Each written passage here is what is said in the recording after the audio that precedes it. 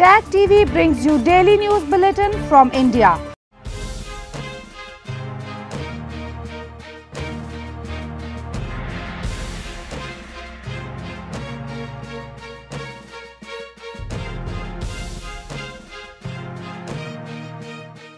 Good evening, welcome to South Asia Newsline. I'm Sri Lanka-Feb. Here are the top stories we are tracking for you on Thursday, the 25th of February.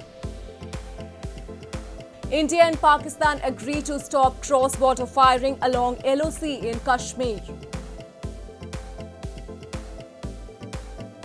Afghan President Ghani exudes confidence as talks with Taliban resume.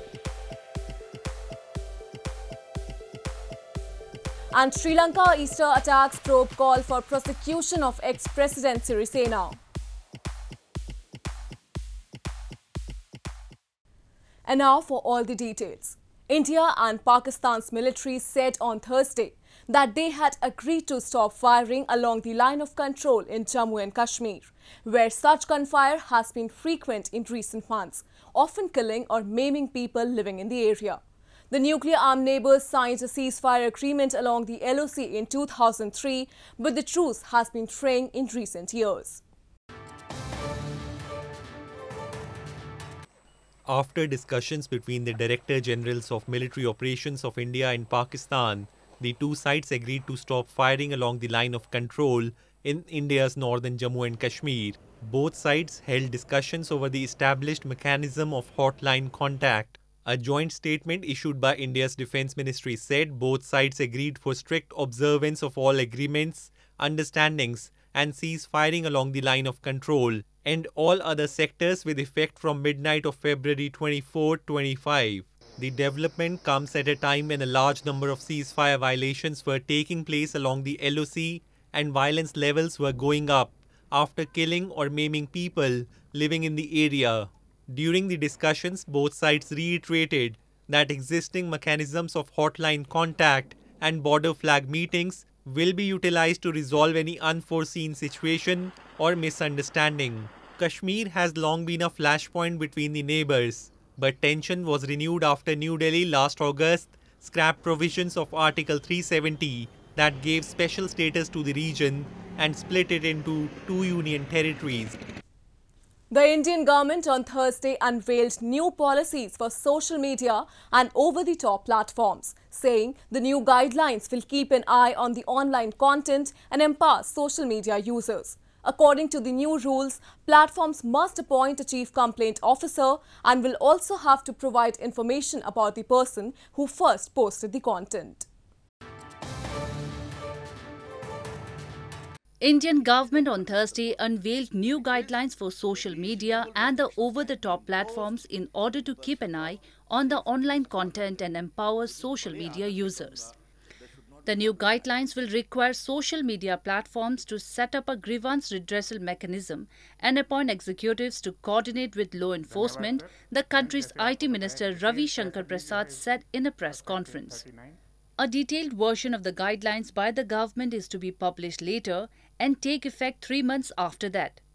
It is very important that the social media users running into crores should also be given a proper forum for resolution of their grievances within a time-bound manner against the abuse and misuse of social media. ये हमारा एक बहुत बड़ा इसका focus है कि we are empowering the ordinary users of social media in this process. This comes as microblogging giant Twitter had recently clashed with Indian government after the authorities had asked it to block several accounts which were involved in instigating the Republic Day violence in the country. Twitter had complied, but after a lot of resistance. In news from Pakistan, amid the controversy over irregularities in the Daska poll, Pakistan Muslim League Nawaz Vice President Maryam Nawaz has accused government agencies of being under pressure of Prime Minister Imran Khan. Maryam said the agencies and PM Khan were together and involved in rigging the elections.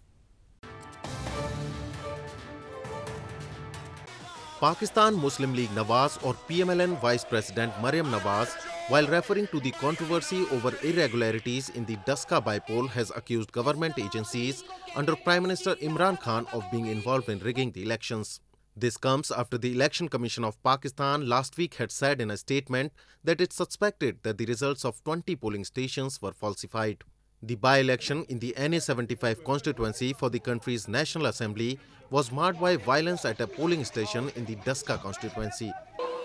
20 polling stations का अमला गायब कर दिया और 14 घंटे के बाद सुबह वो अमला बाजमात आरओ के ऑफिस में अचानक वारिद होता है। अचानक मुंह लटकाए हुए जब उनसे पूछा गया कि 14 घंटे तुम कहां रहे, तो कोई कहता है मेरी ऐनक टूट गई थी, कोई कहता है मैं रास्ता भूल गया था। Election rigging in Pakistan has occurred at multiple levels with the connivance of state institutions, the establishment, polling officers and political parties and candidates. As Pakistan Prime Minister Imran Khan concluded his two-day visit to Colombo on Wednesday, he called Sri Lanka a special friend and partner of Pakistan. In a joint communique issued in Colombo, the two sides reaffirmed their commitment to regional peace, security and stability. Pakistan offered a $50 million new credit line to Sri Lanka for cooperation in the field of defence and security. Pakistan Prime Minister Imran Khan on Wednesday called Sri Lanka a special friend and partner of Pakistan after he concluded his two-day visit to the island nation. Taking to Twitter, Khan paid his heartfelt gratitude to his Sri Lankan counterpart Mahinda Rajapaksa for the gracious hospitality and warm welcome and agreed that the cooperative ties between the two nations are poised to grow and strengthen. During the visit, Khan held delegation-level meetings with President Gotabaya Rajapaksa and his counterpart Mahinda Rajapaksa. In a joint communique issued in Colombo on the conclusion of Khan's visit to Sri Lanka, the two sides reaffirmed their commitment to regional peace, security and stability. Pakistan offered a $50 million new credit line to Sri Lanka for cooperation in the field of defence and security. Khan highlighted the opportunities presented by China-Pakistan Economic Corridor for regional economic growth and prosperity and invited Sri Lanka to join it in the context of regional connectivity. During the visit, 5 MOUs were signed between the two countries. Both countries reiterated their commitment to the principles and objectives of the SAARC Charter and stressed the need for SAARC member countries to build on convergence for the greater good of the people in the region. In news from Afghanistan, Afghan President Ashraf Ghani has said that the way has been paved for more serious talks with the Taliban. His remarks came after negotiating teams of Afghan government and the Taliban met earlier this week and agreed to continue negotiations after a month-long break. Afghan President Ashraf Ghani, speaking during a meeting with members of the parliament on Wednesday, said that the way had been paved for more serious peace talks with the Taliban. Ghani's remarks came 2 days after a meeting held between members of the negotiating teams of the Afghan government and the Taliban, which happened after over a month-long break in Doha, reportedly focused on the continuation of the negotiations. Ghani also said that the recent move by the NATO alliance to hold off on a decision about the troop pullout will help the Afghan peace process and sends a big message. Meanwhile, the third meeting of the EU-Afghanistan Special Working Group on Human Rights, Good Governance and Migration on Wednesday reaffirmed support for democratic principles and discussed human rights and fundamental freedoms in the context of the ongoing Afghan peace process and expressed grave concern about the continuing high level of violence in Afghanistan. It stated the protection of civilians, medical and education facilities as well as humanitarian workers cannot wait for peace.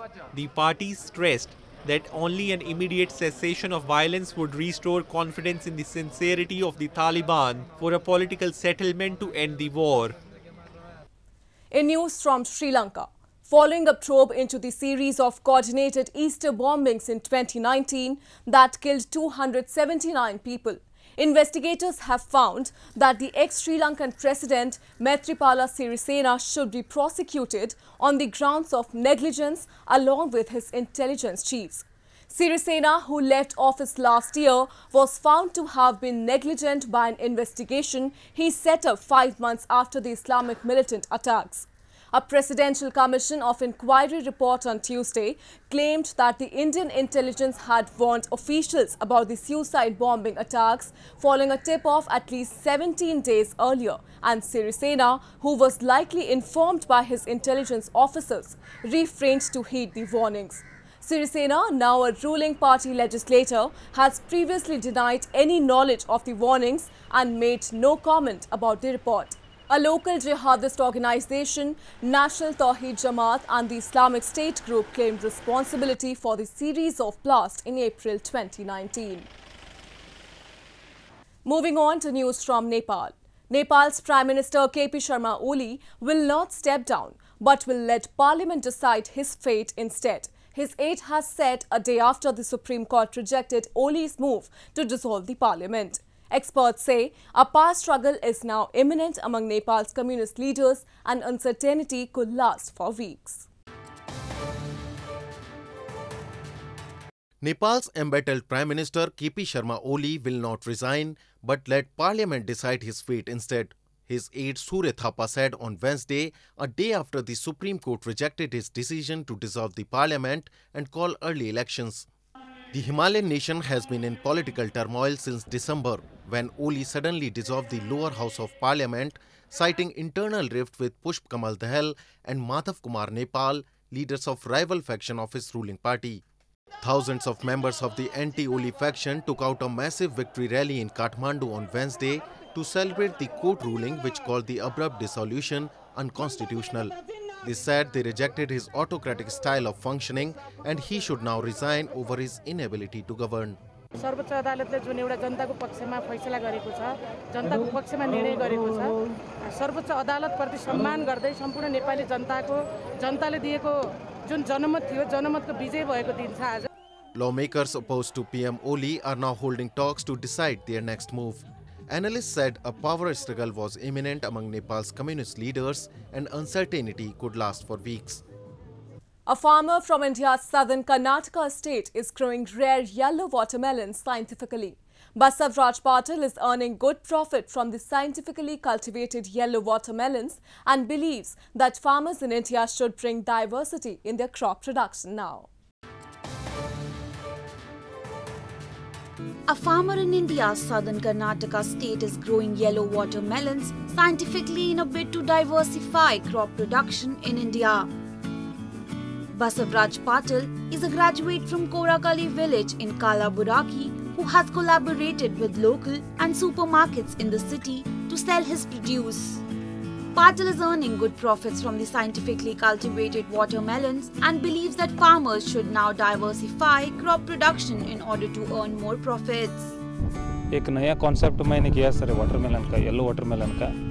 All over Karnataka में कोई भी farmer yellow का ये नहीं किया था, watermelon नहीं किया था. और एक स्पेशल क्या है सर इसमें बोले तो रेजिस्ट्रेशन पावर ज़्यादा है इसमें, कीपिंग क्वालिटी है और स्वीटनेस ज़्यादा है. The yellow watermelons have a green rind similar to the red ones, however their flesh is yellow. Watermelons, scientifically known as Citrullus lanitus, were originally domesticated in Africa. Today the fruit is highly cultivated worldwide with over 1,000 varieties. Well, that's all we have for you from South Asia this evening. Now viewers can watch the show on southasianewsline.com. You can also visit us on facebook.com/SAsiaNewsline and follow us on Twitter @SAsiaNewsline. That's all in tonight's edition. We'll see you same time tomorrow. Good night. Subscribe Tag TV YouTube channel and press the notification button.